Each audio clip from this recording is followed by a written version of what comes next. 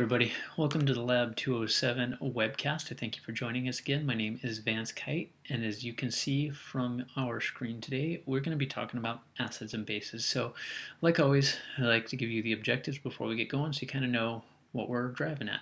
So first of all, there are four things we're going to talk about today. The first one is by the end, you should be able to differentiate between hydroxide and hydronium ions. Tell me how they're different from each other. You need to be able to compare and contrast the actions of acids and bases, explain the pH scale, and describe the function of buffers. So before you really start talking about acids and bases, the first thing that you need to understand is ions. Now, before we get into what an ion is, there is something very basic that I need you to remember. When an atom breaks up, sometimes it gains an electron or loses an electron, forming an ion. An ion is just an atom that has a positive or negative charge. There are two types of ions. You have got cations, forgive my writing, which are positive, and you have got anions, which are negatively charged. Now, the easiest way to remember this is by remembering the term cat-p. I always remember cations are positive, so cat-p, just something to keep in the back of your head. Now, for today, there are only two types of ions that we are concerned with. We are concerned with the hydronium ion and the hydroxide ion. When water breaks up, it forms one of these two. So let's talk about how that happens real quick. In our last video, we talked a little bit about hydrogen bonding between water molecules. They're always forming these weak bonds between the negative oxygen and the positive hydrogen. Now, when these weak bonds break, sometimes our poor little hydrogen gets left behind. So when that happens, we get two different atoms that result. The first one is known as the hydronium ion. This guy gets the extra hydrogen. You can see him hanging out there. The formula is H3O. And since we got this extra hydrogen, who is positive, hydronium ions have got a positive charge. Now, for the purpose of our discussion, hydronium ions are just going to be known as H+. The other guy, who unfortunately lost his little hydrogen, is known as the hydroxide ion. You can see his missing hydrogen space right there. And since he is missing that positive hydrogen, he has got a negative charge. So I want you to remember these guys. Hydronium is positive, H3O. Hydroxide is negative, OH-. So with that in mind, let's truck on a little bit and talk about acids versus bases. Now, this is probably a review from your chemistry class or your basic bio class, but let's just make sure that we're all on the same page. So first thing is an acid is anything that adds H+ to a solution, all right? And bases are anything that reduce H+ concentration. Now, in a normal solution, H+ and OH- are in balance with each other. There are usually as many H+ as there are OH-. Now, if you add something to that solution and it makes this H+ go up, then that thing is an acid. If you add something that causes the OH to go down, then it is a base. Now, you see right here, there are two ways the bases reduce the H+ concentration. The first one is to directly hook up with that H+. A good example of this is ammonia, which is NH3. If you put NH3 into a solution, it will combine with that H+ and give you ammonium ion, which is NH4+. So it effectively pulled this hydrogen right here out of the solution and made our solution less acidic. The other way it can do this is by dissociation. So let's take sodium hydroxide. If that's put into water, this is going to break up into Na+, sodium, and again our hydroxide ion. Now, our hydroxide ion, we know he is negative and he likes to become water. So our OH- here, he is going to combine with any H+ that are floating around, and they will form harmless water. So as a quick recap, just remember these couple things. Acidic solutions have more H+ than OH-, and basic solutions are the exact opposite. So let's go ahead and talk about how we make some measurements about acidity or basicness. That is using the pH scale. Now, a couple things to remember about the pH scale.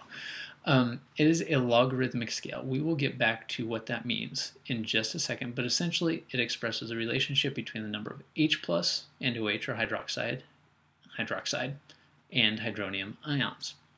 In any solution, the total number of hydroniums and hydroxides will be 10 to the negative 14th total.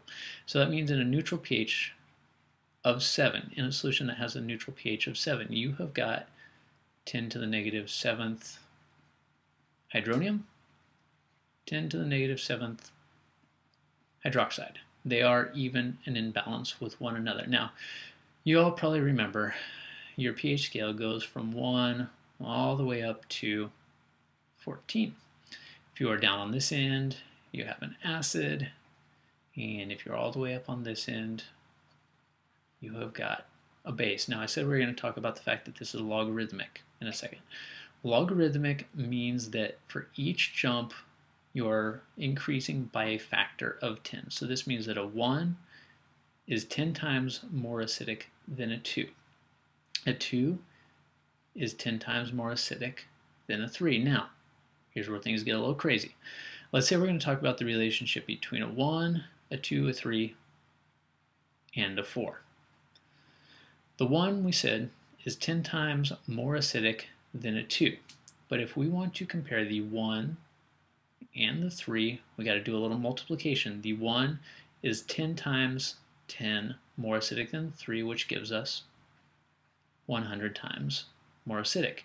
If we are comparing the 1 and the 4, the 1 is 10 times 10 times 10 more acidic than the 4. So that means that the 1 is 1,000 times more acidic than the 4. And this can be applied going up or down the scale either way. So just remember, logarithmic means you are changing by the power of 10. And when comparing, you are going to multiply. Our final topic, we're going to look at the pH scale real quick. Forgot about that. This is just a basic pH scale. It gives you some reference points. Now, the thing that I want you to recognize on this is using a pH scale, you can always figure out how much H plus and OH minus there is. So, for example, let's take boric acid. It has a pH of 5. That means that there are 10 to the negative 5th H plus ions in that solution. Since we've always got to make 14, that means that the rest of the solution has got 10 to the negative 9th OH minus in it. This can be applied going up, going down. Just remember that you always got to make it to 14. So our final topic of the day is buffers. And this, as far as our body is concerned, is where the rubber hits the road. Our body fluids have to maintain a constant pH. If they change very much in any direction, we die. So our blood, for example, has to stay around 7.4 pH. If it goes up to 7.8 or down to 7.0, we die. So what a buffer is it's an acid-base pair that stabilizes the pH of a solution. Let's talk about how that happens. So one of the most common buffering systems in our body is the carbonic acid bicarbonate buffer system.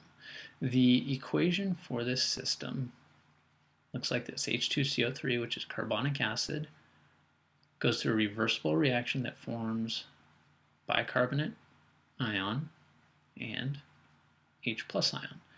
So your body can run this reaction going in both directions. We see right here that it is reversible. So let's say that your body is too acidic, which means that the pH is low and there is a lot of H plus hanging out. What your body needs to do is it needs to get rid of that H plus. So what's going to happen is these bicarbonate ions right here are going to pick up some of that H plus and take it out of the solution. Okay, so you take that H plus away and it's going to change the pH. Now, if we need to go in the other direction and your blood is basic, which means that your pH is high and you've got very little H plus running around, your body needs more, then in that case, this reaction is going to run in this direction, where you have got your acid breaking up, giving up this H plus ion to balance the pH of your blood. So remember, when your body needs acids, when it needs H plus, carbonic acid breaks down into bicarbonate and H plus. When your body is too acidic, then these two combine, forming carbonic acid. So thank you for taking the time to watch this tutorial. I hope it helped out, and I will look forward to you joining us again on the Lab 207 webcast. Thank you.